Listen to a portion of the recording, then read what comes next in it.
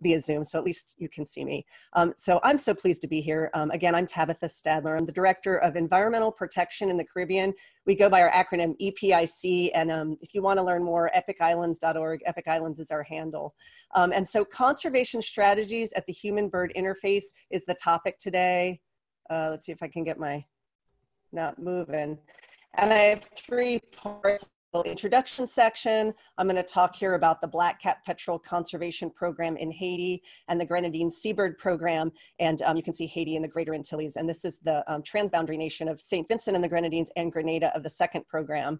So there's a lot to cover. I'm going to talk sort of fast and do my best. Oh, you know, I was going to start my timer and I started a little late, so I'm not sure if that will help me or not. I have a timer. So first, yeah, but I don't know, wave at me, you know, or something. So first a tiny bit about EPIC. We're excited to be celebrating 20 years of conservation as a nonprofit.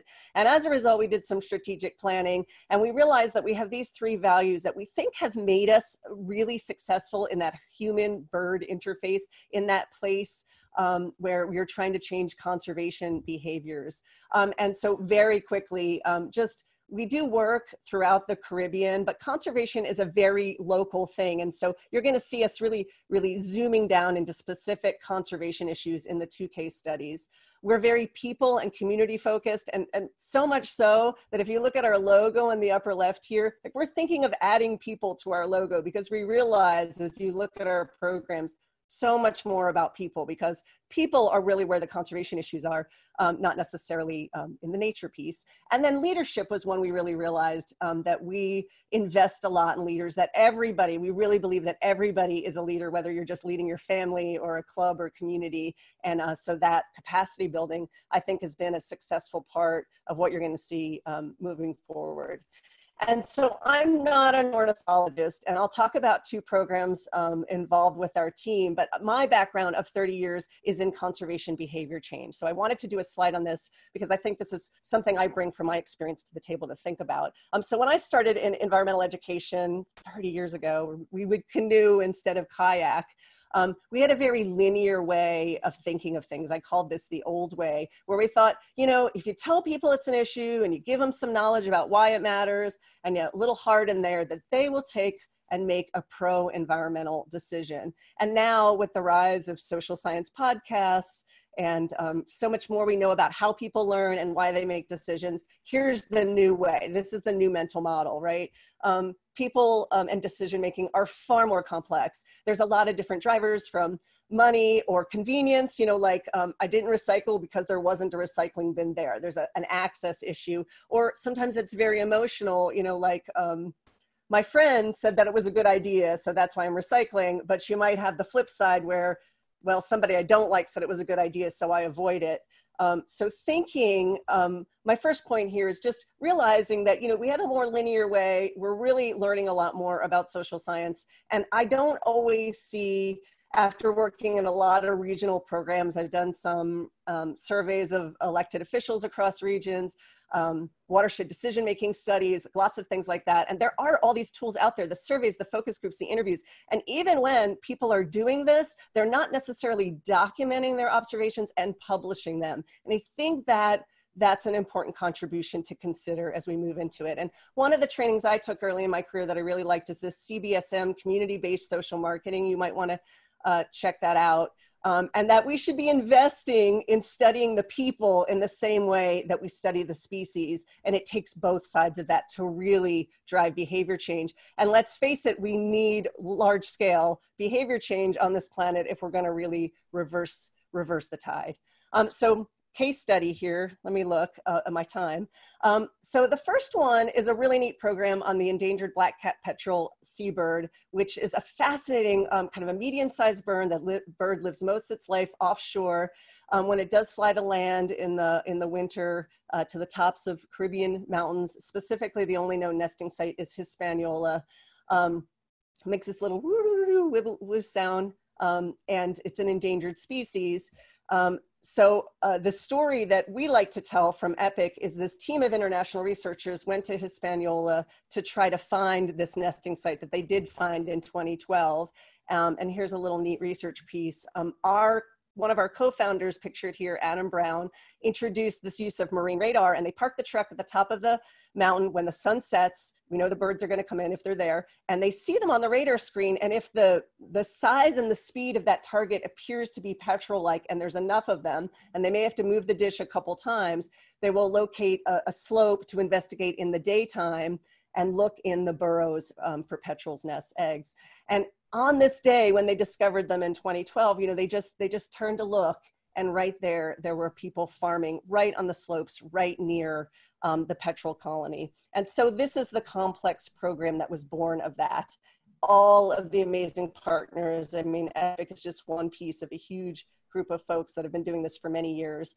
And a brief look at that is the sustainable farming program. So you may know that Haiti has issues with erosion and poverty, and there's some unsustainable farming practices. So a key part of the program are these village savings groups. We have a picture here in the upper left. And they sign a pledge, make a commitment, and they get intensive training. They save money, they make capital improvements, and they implement the whole program with support from knowledgeable people. And here's some of the work that these 400 families and 2,500 people did, which is soil conservation, controlling gullies and erosion barriers, collecting water, building cisterns and collecting water, lots of things to improve crop yield. So here we are, we're looking at this sort of win-win, solving the people problem, releases the pressure on the petrels. And sometimes if you're looking at a conservation issue, turn it on its end and think of the people side of it first. This is restoring habitat from planting trees and the tree nursery. The second part is pretty traditional school-based programs, but thinking about, generational cycles. The students are the future farmers, and they learn all the same thing as the adults. So the adults teach the kids teach the adults.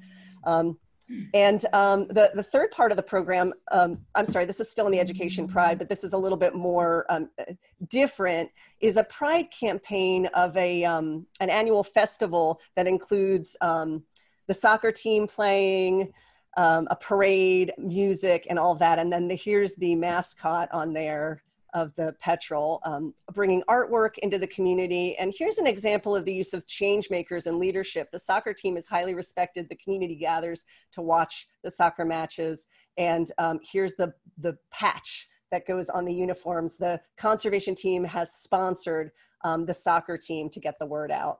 And then finally on this one, an interesting thing has been we've used films. So if you're interested in seeing the films about that program, you can see it on the Epic Islands on YouTube. We have a playlist with all of them. And they started very traditionally, like a documentary to show funders with the British narrator and everything. And what we decided, at the third one, the team basically started making the films in Haitian Creole for Haiti. Sorry, Tabitha, could you unmute yourself, please? That was just your 8 minutes. Oh, okay. Sorry, did you miss some of that? Yeah, sorry, but just continue. Okay, well, anyway, I just want to mention the films piece is really interesting because now the films are made in Haitian Creole for Haitians. And this idea that the work that they're doing as leaders in their community is really being featured, and it's providing like a permanent and kind of durable commitment to that leadership and inspiring others. And it's been a tough part of the program to fund. It's not a traditional funding scheme, but I think it's been a really interesting way to kind of get that word out. So now my computer isn't moving. All right, so here's a little bit on the research and monitoring, not so much the focus of this, but you can see the sub-colonies, the type of work being done. Well, we do work the trail cameras, identifying threats. This has been able to go on during COVID, but I have to say that we did get word that people moving from the city to get away from the COVID and the crowding are taking up farming. And there has been some clearing in this area where we're doing this intensive education, pride, and monitoring program right next to the petrel nesting colony. So that's not good news. I only have about a brief time on this one, but I do want to mention it's a similar example of this human-bird interface. And it started with the publication of the Seabird Breeding Atlas in 2010. there were, data was gathered from out the Lesser Antilles, but there were about 200 islands that still needed to be surveyed. And what we found in that was sort of twofold: the environmental significance here of the Grenadines as 3 sites of global importance, 18 regional importance, but also the threats, including poaching, is a big threat there. So the real focus there is to increase the value of seabirds and decrease poaching. And you can see the results of the initial harvest survey here. 47% said they ate seabirds, 67% eat seabird eggs.